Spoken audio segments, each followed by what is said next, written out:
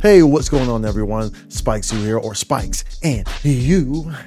Today we're going to address a very common question that's commonly asked, which is, well, should I join an alliance? You might be someone returning, as you can expect that there will be a lot of people returning here with version 2. And this is a question that people are asking and that I have been asked on multiple occasions. So I figure I'd go ahead and make a video for everyone to kind of really answer, should you join an alliance? To start, what is an alliance? An alliance is pretty much a place where players can come together in a more intimate environment and do things as a unit, as a whole, or just have a place to chat. You might know something like guilds from World of Warcraft or link shells from Final Fantasy. By the way, for those who don't know my background, I did play Final Fantasy 11, which uses link shells as well. So does 14. I played that game for 13 years. I have a heavy history in that and led some of the top in-game link shells in that game.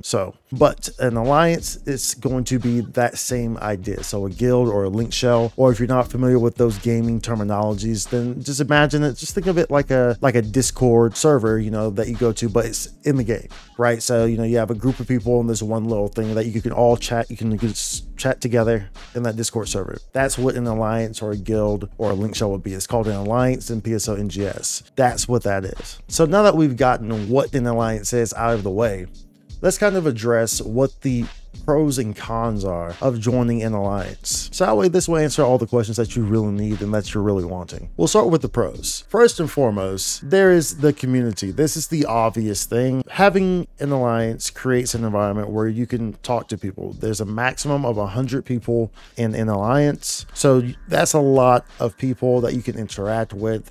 Not saying that it's going to be full. I thought everyone's always going to be on at the same time, but either way, it's a place where you can talk to people, you can chat to people, you can open up this, go to Alliance, and just start talking at any point, at any given time. Doesn't matter what zone you're in. You can talk to your Alliance members anywhere at any time, whenever you want to. You don't have to be in the same zone. So it creates this great portal of ease of access, communication. So if you need help, or you just want to chit chat, you can do that, and then it allows you to build bonds. And that's really the big number one thing for alliances. It's the community. So you're making friends, you're building bonds, you're creating memories, right? That's the biggest thing for an alliance. Another pro would be the rewards that you can get from being in an alliance. Now, understand that there is a ranking system for alliances. If you're first ranked, you get 500K. If you're second to 10, I believe it's the second to 10 slots, you get 300K. This is every week. You get this every week. And if I think it's maybe 11 to 20 or 11 to 30 or something like that, you're going to get 100K every week. So that's incentive also as well. However, don't make that your primary focus, as the real focus should be on joining an alliance that is a community that fits you. That's the biggest thing. But those alliance leaderboards are an incentive to join an alliance because you get benefits. And we'll touch on that also a bit more later on. Another pro, sometimes Sega will give types of in-game rewards for people who are in alliances, such as the current one, the Team Up campaign, Get a Rappy Song by joining an alliance. So this is the song that you will get, and it's simply just by joining an alliance. It's simple as that. So sometimes Sega will do stuff like that. That's also incentive to be in an alliance, and that's the pro for it. That's a pro for it. One of the biggest things is help, though.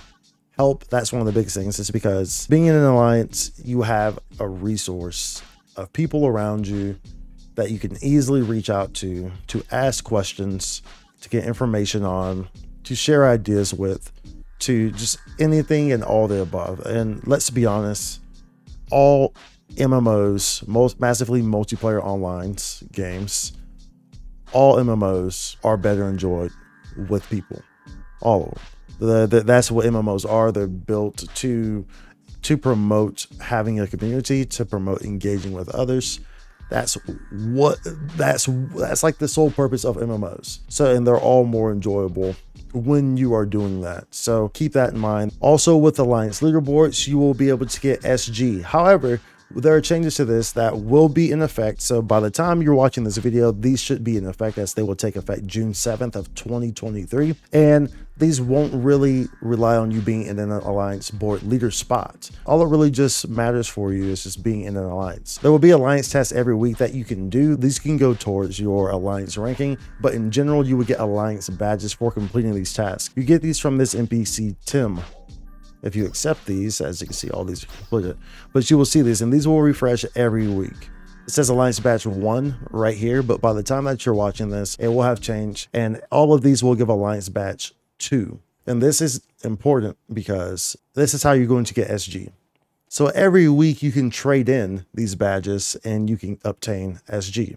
And so as you can see here, this is what you should be looking at. This is how the Alliance Badge Exchange Shop will work. It's going to work. It's working now as you're watching this video. Is that the Alliance Badge times 1 will get you 10 SG. This can be used up to twice per week. So if you look down here, as I just mentioned, after the adjustment, this is going to be 2. So as of now, as of June 7th, 2023, you will get 2 per task. So you get 2, that's the 2 right there. You get 10 SG twice per week. And then you also have the 5 SG option, which adds to a total of 30. As you can see down here, these were discontinued. This was what the previous reward was for having gold first place Alliance rank. So now this allows everyone to get 30 SG a week, regardless of your rank. So this is also something that's very important to note, and a very strong incentive to be part of an alliance, whether or not it's even ranking or not. You can just do this to do your alliance task and get your alliance badges. Also as well, understand that you do have to complete at least 3 alliance tasks. There are 9 tasks total per week, but you do need to complete at least 3 tasks in order to get rewards from the alliance if your alliance is ranking. So if you do not complete at least 3 tasks, you will not be able to obtain any of those rewards that your alliance is getting for being in gold, silver, or bronze ranks. So now, what are the cons? Well, the first con, the biggest con, is also, it can also be a pro, but this is the biggest con, is that you need to pick an alliance that suits you. That's the biggest thing, because it's easy to, just like in anything in life, it's easy to put yourself into this group of people and then they don't really suit you, and then they kind of ruin your playing experience, right? So that's the one thing about being in an alliance that could be a huge con. It's very important that you pick your alliance properly, because if you don't, you might find yourself not enjoying the game because you're dealing with this, you're dealing with the stress of this, and maybe their views just don't align with how you play the game. So make sure you're picking the right alliance. And there's lots of different alliances, lots of different types of alliances, whether they focus on fashion, focus on anime, or they're more competitive, whatever. There's lots of different alliance types that you can be involved in. So make sure that you're taking that into consideration as you choose to join an alliance. To piggyback on top of this, on the cons, is that negative tendencies can wear on you as well.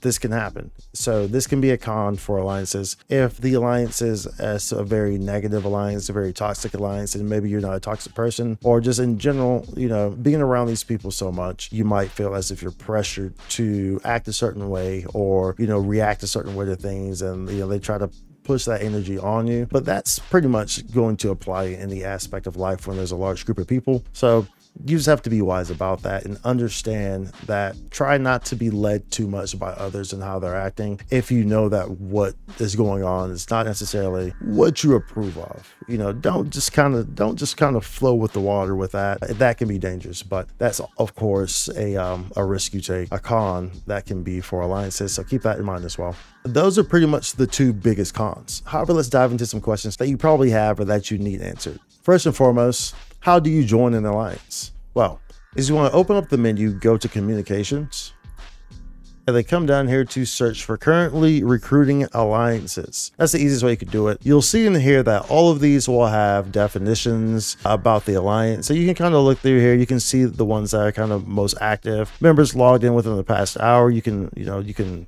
change the search functions here, so that way it kind of gives you an idea of what kind of the activity of the alliance. But these will all give you, you know, the kind of general idea of what the alliance is about. You can contact these people from there. That's really the best way to do that. Some of these alliances do have systems that they implement where you have to go through their Discord or something more intricate. However, you know, of course, that's another step. Most alliances don't do that. Just use this page. This is how you're going to see which alliances are actively recruiting and get an idea of which alliances that you can join. Note that if you would like to check the rankings of the alliances while you're trying to figure out which alliances you want to apply to or you would like to be in, because you're kind of looking, maybe you're competitive and you would like to be in that top ranking slot, one of those top alliances, that way you're also getting that Meseta benefit. Then the way that you're going to do that is to simply open up the menu, go to personal, go to ARC's records, go to Alliance Task Records, and this will show you the rankings. If you press the R button on your keyboard. If you press R, this will show you the rankings currently of all the people who are ranked on the alliance board. Of course, the best way to really go about that though is that if you already have a friend who's playing and they're in an alliance, so you have friends that are playing and they're in an alliance, then of course you probably want to go where your friend is at. They can hit you with a reference, and that's of course the more idealistic way, right? But we're not going to assume that everyone just has friends playing in this game, that people come in solo without knowing anyone, such as myself. I came into this game solo, not knowing anyone. So this is a great way to go about that and get yourself into an alliance and see what the alliances are and kind of what they're about. You can ask around and see what the alliances are about, get more information on them as you see members. Also, I guess going into that, keep in mind that if you go to this menu, you can toggle character overhead display. And so if you go here, you can actually change this out where you can see alliances. I think when default is just like character name or something like that, right? So you can go down here, you can see character name and the alliances. So we'll show you the alliances. And as you go around the blocks and stuff like that, you'll see characters with the alliance names on them. Maybe you can ask them, hey, can I speak to one of your officers, or kind of get a better idea of the alliance. So people are usually pretty open about stuff like that because, I mean, they want to recruit, right? So big one I get also is, I'm not very social. Should I join an alliance? This is a great question actually, because honestly, it's not going to harm you too greatly depending on the alliance that you join, depending on how they work. If they're a super social alliance and that's like part of the requirement, then yes, that might be an issue. However, the alliances as they're built, as they work currently in NGS, there's not really a whole lot of alliance content, like raids or something like that you would see in other games where you have the whole alliance going into an instant zone and fighting all these super strong enemies. There's nothing really like that for alliances in NGS, and as such, you don't really need to do things with your alliance if it's if you really don't want to, and if they're okay with that. Right? All the alliance tasks can be completed by yourself. Even like the purple triggers, you can just go to that. You can choose a rank 1, so that way super low level mobs, and you can do that task as well. All those tasks can be completed solo if you really want to. You can queue into a public urgent quest, just the standard queue. So you can entirely be not social and still be part of an alliance to get the alliance perks, depending on, like I said, if the alliance is okay with that. If they're an alliance that's obviously like, yo, we're super social, that's part of the requirements, you have to speak, you have to talk, then of course that doesn't work. But from a sense of how the game works, it's not a problem because there's not really alliance content currently in the game. That being said, in August, there will be quests that are introduced that will capitalize on high level monsters and parties that go in there and fight these monsters. So either way, this still isn't going to be your whole 100 people of the alliance doing this, but there will be kind of high-end in-game content that will revolve more so around having a party and having kind of a strategy and people who are properly geared. So that's going to be the closest that we get to alliance content in that regard. So even still, if you just have some friends, 4 or 8 friends or something like that you met in the game, I'm sure there's going to be a queue system for that as well. So short answer is just, as long as the alliance is okay with it, there's no problem for you being someone who's not social. You can still do everything. It's not going to hurt anyone, plain and simple. Another question is, do alliances have their own creative spaces? This is actually a great question as well. Unfortunately, no. They did state that there are not any alliance creative spaces currently. It's just everyone will have a creative space. So I guess you can have one member who has a creative space and it will work like that. Then y'all can just make that as the alliance creative space. But there are no official alliance creative spaces right now. Hopefully that changes in the future, but as of right now, that is not the case. Do alliances do raid type content? As I mentioned this previously briefly, there will be a new system coming out, a new quest coming out in August that will revolve around having a party that is geared and knows what they're doing and is made to work as a team to defeat these really strong bosses that will be introduced in a new system in August. We don't know the specifics on this. However, nonetheless, these will not be raids in the sense of how you would know them, because this is likely just going to be 2 parties, something like that, within these quests. So it's not like it's going to be 100 people in there doing a big old raid, so no. As far as we know right now, there is nothing like that that's planned for the game. That's probably a little heavy for the development team right now. So I wouldn't expect something to that caliber anytime soon. Hopefully this video was able to kind of answer any questions or give you a great idea, a better idea about if you should join an alliance. You know, if you're a new person or if you're a returning player, you know, with all the changes that are coming right now, if you're a veteran player who just plays by themselves, hopefully this gives you a better outlook on if you should join an alliance. Ultimately, it's up to you. It's up to your decision. It's up to your play style, and it's up to the type of people that you want to be around. But ultimately, at the end of the day, yes, being in an alliance is very beneficial, especially if it's an alliance that competes and is in the leaderboards, because you're getting free money, you're getting free Meseta every week. But even beyond that, it's just great because you got people to play the game with. So that's a plus, that's a benefit always. So hopefully this helped out. Make sure you like the video and subscribe to the channel, and let me know what you think in the comments. Let me know what your experiences are with alliances on your ship, what changes you might like to see, or if you're enjoying the game, or if you're enjoying alliances or anything of the sort. And I will see y'all in the next one. Happy hunting.